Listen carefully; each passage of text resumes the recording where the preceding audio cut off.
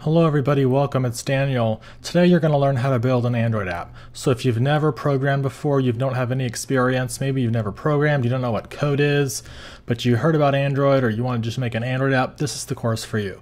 So we're going to need a couple of things. Well, actually just one thing. That's the primary thing we need is called Android Studio.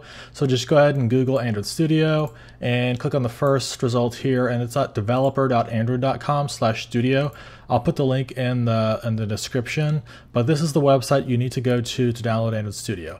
Now it's available for Mac, Windows, and Linux, so whatever platform you're on, you can download this. And you do need this to build an Android app. There are some kind of odd ways to do it without Android Studio, but this is what most developers, 99% of developers probably use this.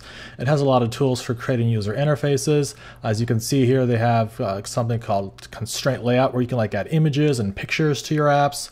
We'll learn about all this kind of stuff. You don't need to know any of this right now.